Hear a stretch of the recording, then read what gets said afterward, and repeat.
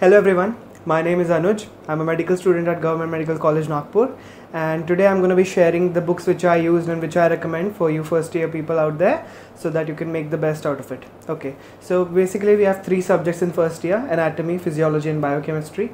Talking about anatomy, we have got sub-subjects in anatomy such as gross anatomy, histology, embryology, general anatomy and radiology. Physiology, we have most important the physiology theoretically and practical physiology, and biochem as it is we have a complete subject biochemistry. It may be divided into theory and practical, but not much is needed there. So speaking of books, I recommend several books, but there are basically, according to me, three classes of books that exist in any subject across any of the universities. So first is the gold standard book, which is like the topmost book, and every other book has references from that book, and there is no such book greater than that book. So that is the gold standard book every subject has. The second is the medium class books, or the books we use for our exams, and the last one is the passing books, commonly called gutkas in medical colleges. So the three books I have here.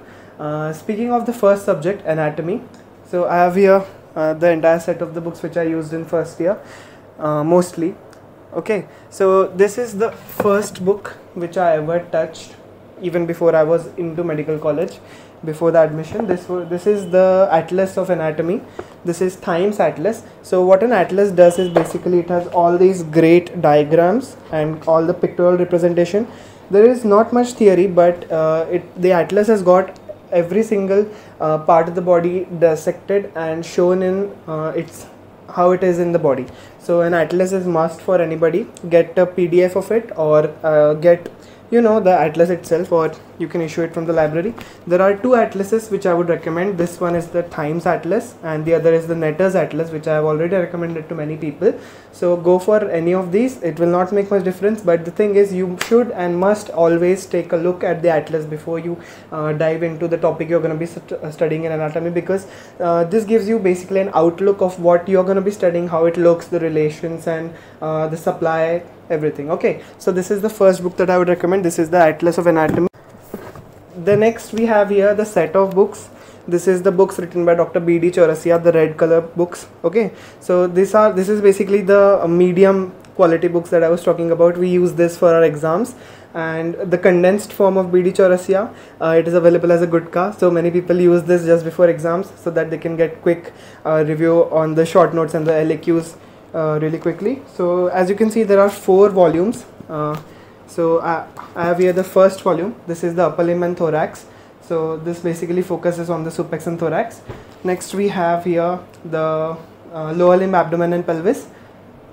As the name suggests, this is your head, neck, face, and this is neurology.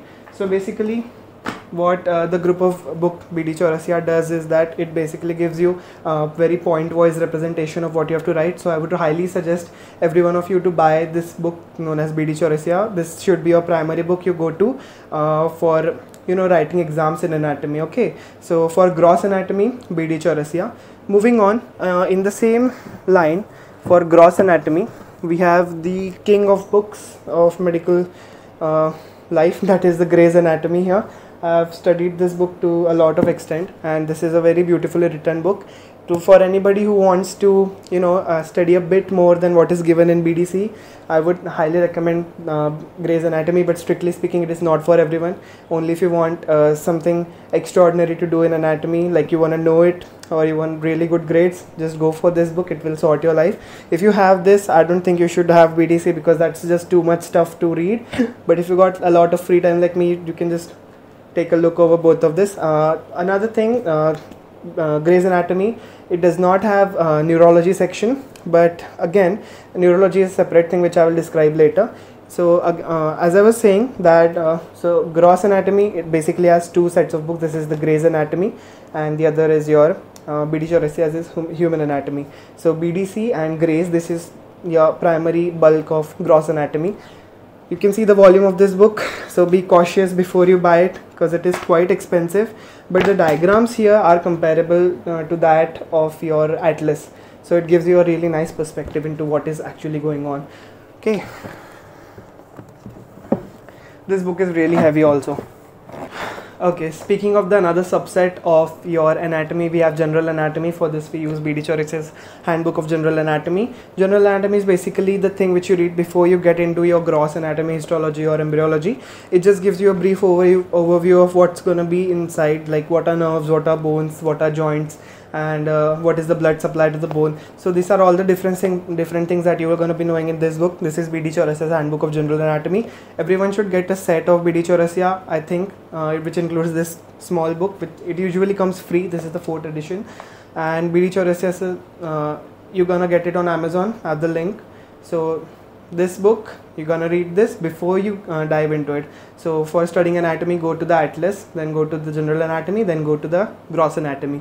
Okay, the another subset of anatomy we have here is our histology. So the thing which we go to for histology is this book. This is Human Histology by Inderbir Singh, Dr. Inderbir Singh.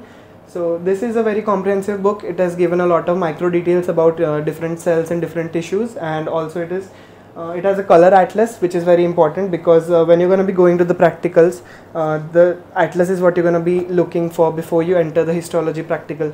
So atlas gives you a brief overview into what you're going to be seeing into the slide, and the book itself is fabulous. It has got a lot of diagrams, a lot of explanatory stuff. So for histology, I'd highly recommend going for Inderbir Singh's Human Histology with color atlas and practical guide. So this is the book which I recommend. Like Gray's Anatomy for your gross anatomy, histology also has its counterpart, that is the Deflow's Atlas and the practical manual. That is, Deflow's Atlas is the gold standard for studying histology. So if you want to go for the gold standard, just form a group of people and get yourself a Deflow's Atlas. Look at the diagrams and look at whatever the theory has given. It is like excellent, and you're going to be scoring really good. If you want to go for quiz, that's what I'm going to recommend you. So that was human histology. Another subject we have of anatomy here is the thing called as embryology. So this is an old edition. This is actually Inderbir Singh's Human Embryology, just like IB Singh's Human Histology. So this is the book which we usually read before going into the exams. So embryology is a very ignored subject of anatomy. People usually read it only for practicals and theory, but they are genuinely not interested in embryology. Everybody goes for gross anatomy, but you, my friend, don't do that. Read it, because I've read it and it is a very beautiful subject. If you understand embryology, it's going to be helpful for pediatrics and gynecology in the future.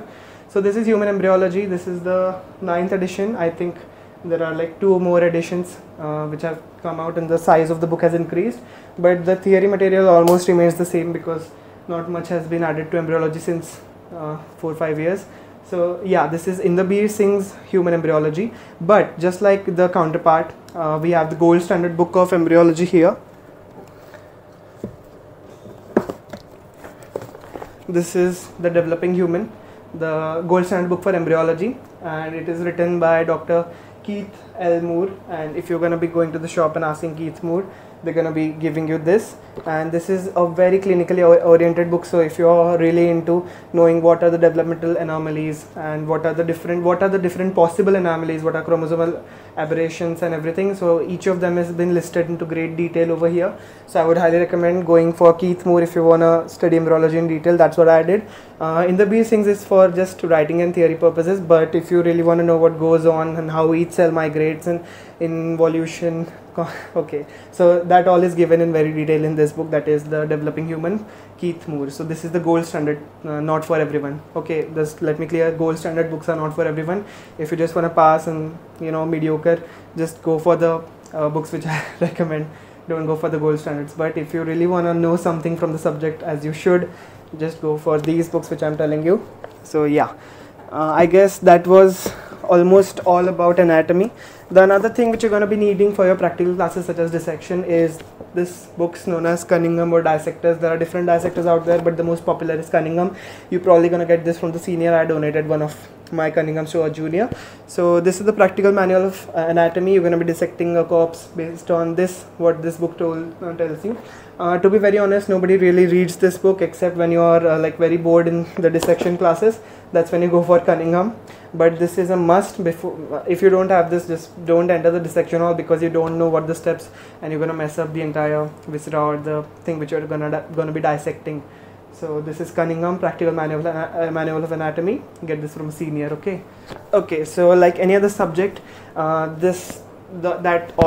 of those books, that was all of the anatomy that you're going to be needing. But additional to this, if you want to be studying for like NEET or next exam, which is going to be the entrance exam, this is the book which I would recommend. This is Arvind Arora. So Arvind Arora, it is basically a combination of book that is the basic subject. It has written, this book actually has two subjects. Half part of it is anatomy and the other half is forensic medicine.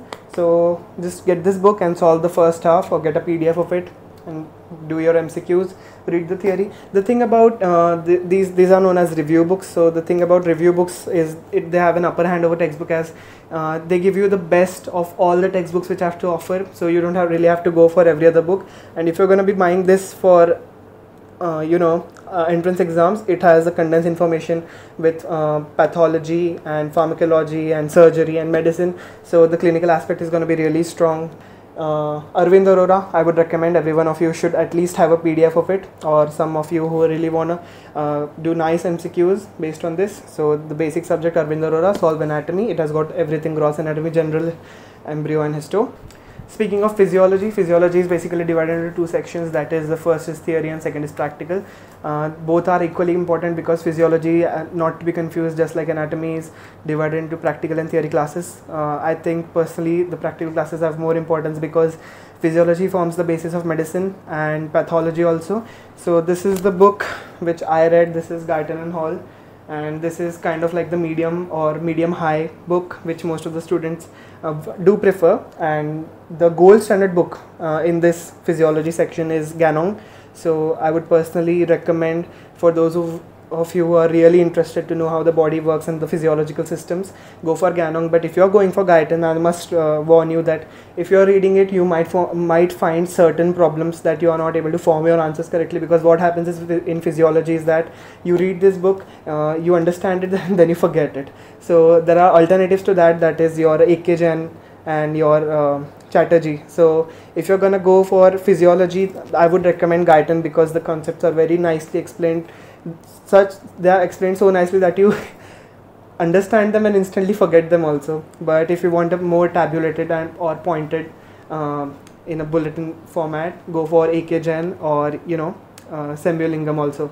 But Semyulingam is a book which most of you people are going to be referring to if you are not really interested in Guyton. But don't do that. Buy Guyton, study it, be determined. Okay, so this was the theory book which I recommend for physiology, Guyton and Hall. Okay, next, as important as it may seem, another preference is given, that is the practical physiology. Okay, so practical physiology is just as important as the theoretical aspect of physiology, like I explained. So first of all, I would like to tell you that in your practical classes, just read the manuals, and that's going to be very sufficient for you. But if you really want to have an upper edge, like suppose you want to form your strong basis for medicine, this is the book you go to. This is Practical Physiology by G.K. Pal. It has got a lot of different graphs and things which are not given in your book, the practical manual which we get from our universities. But first of all, just do your practical manual and then get this book. So this is going to form your really strong practical basis. Let me give you an example. If in your practical manual you are doing the experiment of pulse, what is going to be happening is that only 1 or 2 abnormalities will be given, whereas in this you're going to be finding everything from anacrotic pulse to diacrotic pulse to pulses birefringence. So you know what I mean. Get this book, your practical will be strong, which will also make your medicine strong. Coming over to the last subject we have here, biochemistry. So biochemistry, personally it has been my favorite subject for the first year, because it is so much fun to read and easy to understand in comparison to anatomy. The book which I referred to the most was Harper's Illustrated Biochemistry 31st edition. This is the gold standard book for biochemistry, just like other foreign authors such as Lippincott. So if you're really interested in biochemistry like me, just go for Harper.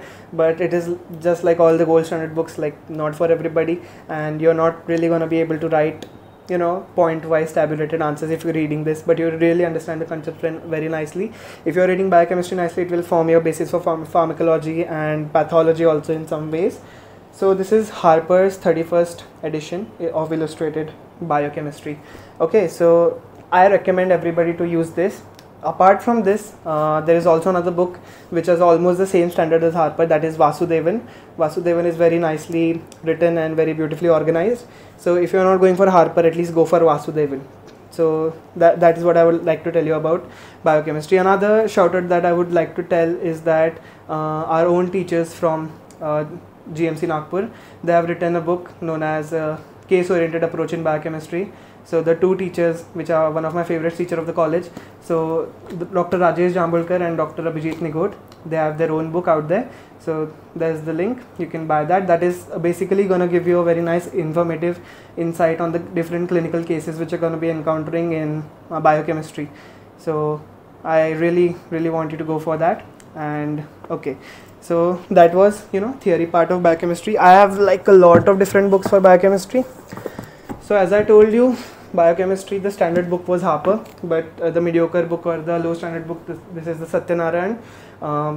The people who don't really want to study biochemistry or don't really want to study much of it, I would recommend you go for Satyanarayan. It's an easy book, not much information, but you can easily pass your exams with this book. So, and it may look bulky, but it is actually very less dense, so I can easily hold, whereas if I had grays, I would not be able to hold it with one hand. Just like I told you about anatomy, I forgot about physiology. So this is the MCQ book which I would recommend for biochemistry. This is your Rebecca James. Just make it your go-to book because it is so well organized. It has contents from different places, from Harper, Lippincott, Satyanarayan, Vasudevan. So just go for Rebecca James. It's a very nice condensed book. It has got a lot of MCQs. If you do this, your biochemistry will be like out of the rank. Totally awesome. So this is Rebecca James, your go-to book for biochemistry. Review book for physiology is this. This is your Krishna Kumar for physiology. It's a very nice book, but only if you have read your Guyton very nicely, you will be able to understand what this book has to say, because it is like one of those books which combines more information than that should be given in first year. It has pharmacology, it has pathology. So if you have done your Guyton and practical physiology very well, just buy this book, solve it by the end of your year, most probably. Buy this like two months out of the year and your physiology will be awesome. So yeah, that was all the books that I would like to tell you about. And if you are new to this channel, welcome to the channel. And I post videos here about things which you might find tedious. Mostly they are about first year right now, maybe more. Okay, so yeah, thank you.